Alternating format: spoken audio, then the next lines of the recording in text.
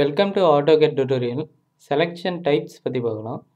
Okay, left click use பண்ணி ஆப்ஜெக்டில் டைரெக்டாக click பண்ணோம் அப்படின்னா அது வந்து செலக்ட் ஆகும். அப்படி இல்லாமல் எம்டி ஏரியாவில் வச்சுட்டு கிளிக் பண்ணோம் அப்படின்னா நமக்கு வந்து கமெண்டில் வந்து 3 ஆப்ஷன்ஸ் வரும். ஃபர்ஸ்ட் ஆப்ஷன் வந்து பார்த்திங்கன்னா ஃபென்ஸுன்னும் போது பார்த்திங்கன்னா நமக்கு வந்து லைன் ஷேப்பில் வந்து க்ரியேட் ஆகும். இந்த லைன் ஷேப்பில் வந்து எந்தெந்த ஆப்ஜெக்ட்லாம் டச் ஆகுதோ அந்த ஆப்ஜெக்ட் எல்லாமே நமக்கு வந்து செலக்ட் ஆகிடும். ஸோ இப்போ இந்த லைனில் எந்தெந்த ஆப்ஜெக்ட்லாம் எல்லாமே செலக்ட் ஆகியிருக்கோ அந்த எல்லா ஆப்ஜெக்ட்டுமே நமக்கு வந்து செலக்ட் ஆகிடும். ஓகே, இப்போ எம்டி பிளேஸில் கிளிக் பண்ணிட்டேன். அடுத்து வந்து பார்த்திங்கன்னா Wpolygon அப்படின்னும் போது பார்த்திங்கன்னா ப்ளூ கலர் ஸ்க்ரீன் செலெக்ஷன் வந்து ஆக்டிவேட் ஆகும். ஸோ இந்த செலெக்ஷனில் வந்து பார்த்திங்கன்னா எந்த ஆப்ஜெக்ட் வந்து ஃபுல்லாக வந்து கவர் ஆகுதோ அந்த ஆப்ஜெக்ட் தான் வந்து செலக்ட் ஆகும். ஸோ இப்போ வந்து பார்த்திங்கன்னா சர்க்கிள் வந்து கவர் ஆகிடுச்சு, பட் ஆனால் லைன் வந்து ஃபுல்லாக கவர் ஆகலை. ஸோ இப்போ என்டர் கொடுத்தேன் அப்படின்னா சர்க்கிள் மட்டும்தான் நமக்கு வந்து செலக்ட் ஆகும், ஏன்னா லைன் வந்து ஃபுல்லாக வந்து கவர் ஆகலை. ஓகே, அடுத்தது வந்து பார்த்திங்கன்னா Cpolygon அப்படின்னும் போது ஒன்றும் இல்லை, இதில் வந்து ஆப்ஜெக்ட் ஜஸ்ட்டு டச் ஆனாலே போதும் செலக்ட் ஆகிடும். அப்படி இல்லை ஃபுல்லாக கவர் ஆனாலும் நமக்கு வந்து செலக்ட் ஆகும். ஸோ இப்போ சர்க்கிள் ஃபுல்லாக கவர் ஆகிடுச்சு, லைன் வந்து ஃபுல்லாக கவர் ஆகலை, பட் போத் நமக்கு வந்து செலக்ட் ஆகிடும். ஓகே, இது இல்லாமல் left to right, right to left அப்படின்ட்டு ஒரு ஆப்ஷன் இருக்குது. லெஃப்ட் டு ரைட் அப்படின்னும் போது பார்த்திங்கன்னா ப்ளூ கலர் ஸ்க்ரீன், அதே ப்ரொசீஜர் தான். ஆப்ஜெக்ட் வந்து ஃபுல்லாக வந்து கவர் ஆகியிருக்கணும். ஸோ இப்போ சர்க்கிள் தான் வந்து ஃபுல்லாக கவர் ஆகியிருக்கு, சர்க்கிள் மட்டும் நமக்கு வந்து செலக்ட் ஆகும். இந்த left to right and right to லெஃப்ட்டில் வந்து பார்த்திங்கன்னா கிளிக் பண்ணிவிட்டு மவுஸில் இருந்து கை எடுத்துடணும்.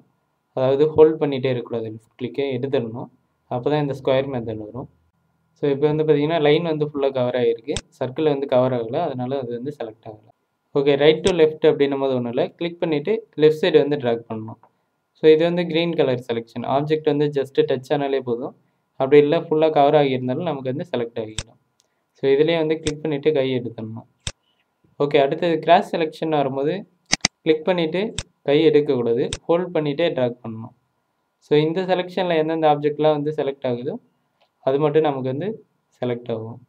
ஸோ இப்போ பார்த்திங்கன்னா எதுவுமே கவர் ஆகலை. இப்போ இந்த லைன் ஆப்ஜெக்ட்டை மட்டும் நான் வந்து கவர் பண்ணிட்டேன், சர்க்கிள் வந்து பார்ஷியலாக தான் கவர் ஆகியிருக்கு. ஸோ சர்க்கிள் வந்து நமக்கு வந்து செலக்ட் ஆகலை, லைன் மட்டும் நமக்கு வந்து செலக்ட் ஆகிடுச்சு. இதே போல் தான் கிராஸ் செலெக்ஷனில் ரைட் டு லெஃப்ட் அப்படின்றதும். ஸோ இந்த செலெக்ஷனில் ஜஸ்ட் ஆப்ஜெக்ட் டச் ஆனாலே நமக்கு வந்து செலக்ட் ஆகிடும். ஓகே, அடுத்தது வந்து பார்த்திங்கன்னா Selectimilar அப்படின்ற ஒரு ஆப்ஷன் இருக்குது. ஸோ ரைட் கிளிக் பண்ணிவிட்டு Selectimilar அப்படின்ட்டு கொடுத்திங்கன்னா நான் வந்து லைன் ஆப்ஜெக்ட் வந்து செலக்ட் பண்ணியிருந்தேன். ஸோ இந்த ட்ராயிங்கில் எந்தெந்த இடத்துலலாம் லைன் ஆப்ஜெக்ட் இருக்கோ அந்த இடம்லாம் நமக்கு வந்து செலக்ட் ஆகிடும். ரிமைனிங் ஆப்ஜெக்ட்லாம் வந்து செலக்ட் ஆகாது. ஸோ ஆர்க்கு செலக்ட் ஆகலை, ஹேட்ச் செலக்ட் ஆகலை, லைன் மட்டும் நமக்கு வந்து செலக்ட் ஆகிடும். இங்கே இருக்கிற லைன் ஏன் செலக்ட் ஆகலை அப்படின்னா இது வந்து பாலிலைன், லைன் ஆப்ஜெக்ட் கிடையாது. லைனுக்கும் பாலிலைனுக்கும் என்ன டிஃப்ரென்ஸ்ன்றதை ட்ரா டூலில் நம்ம வந்து பார்க்கலாம்.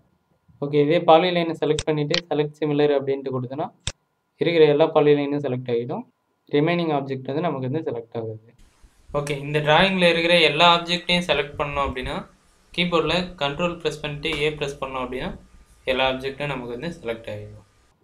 ஓகே, அடுத்தது வந்து பார்த்திங்கன்னா DESELECT ஆல் அப்படின்னும் போது நம்ம செலக்ட் பண்ணிக்கிறது எல்லாமே கேன்சல் ஆகிடும். ஸோ இது நார்மலாக எஸ்கேப் கொடுத்தாலே கேன்சல் ஆகிடும்.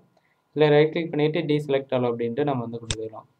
அப்படி இல்லை இப்போ எல்லா ஆப்ஜெக்ட்டும் செலக்ட் பண்ணியிருக்கோம், இதில் இருக்கிற சர்க்கிள் மட்டும் வேணாம் அப்படின்னும் போது நம்ம ஷிஃப்ட்டு ஹோல்டு பண்ணிவிட்டு ஆப்ஜெக்டில் கிளிக் பண்ணாலே போதும், அது மட்டும் நமக்கு வந்து செலக்ட் ஆகுது. ஓகே, அடுத்தது வந்து பார்த்திங்கன்னா குயிக் செலக்ட் அப்படின்னும் போது ஒன்றும் இல்லை.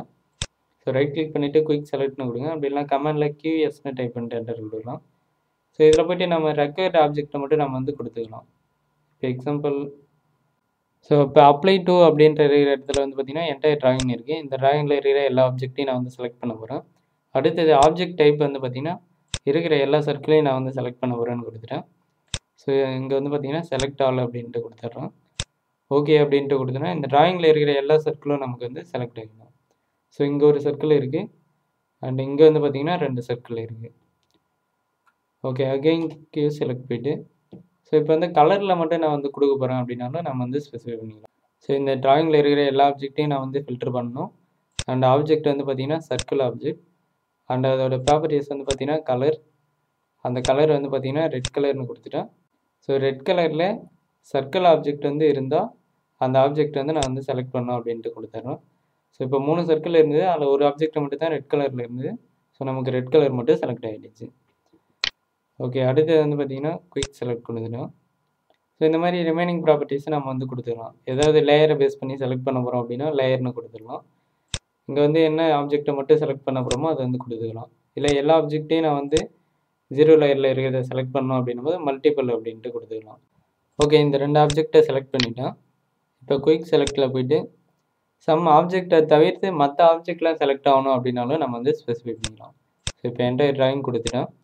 எந்த ஆப்ஜெக்டை மட்டும் நம்ம வந்து செலக்ட் பண்ணக்கூடாதோ அதை மட்டும் நம்ம வந்து செலக்ட் பண்ணிடணும். அடுத்தது வந்து பார்த்திங்கன்னா இதில் வந்து செலக்ட் ஆல் கொடுத்துருங்க. இங்கே வரும்போது இன்க்ளூட் இன் நியூ செலெக்ஷன் செட்னு கொடுக்காம exclude from new selection set அப்படின்ட்டு கொடுத்துருங்க. ஸோ எக்ஸ்க்ளூட்னு கொடுக்கும்போது லைன் ஆப்ஜெக்டை தவிர்த்து மற்ற ஆப்ஜெக்ட்லாம் செலக்ட் ஆகணும் அப்படின்றது தான் இதோட மீனிங். ஸோ இப்போ ஓகேன்னு கொடுத்தீங்கன்னா லைன் ஆப்ஜெக்டை தவிர்த்து ரிமைனிங் எல்லா ஆப்ஜெக்ட்டும் நமக்கு வந்து செலக்ட் ஆகிடும். கண்ட்ரோல் 1 ப்ராப்பர்ட்டிஸில் பார்த்தீங்கன்னா என்னென்ன ஆப்ஜெக்ட்லாம் செலக்ட் ஆகியிருக்கு அப்படின்றது நமக்கு வந்து காமிக்கும். லைன் ஆப்ஜெக்டை தவிர்த்து மற்றதெல்லாம் செலக்ட் ஆகியிருக்கு. ஓகே, தேங்க்யூ ஃபார் வாட்சிங்.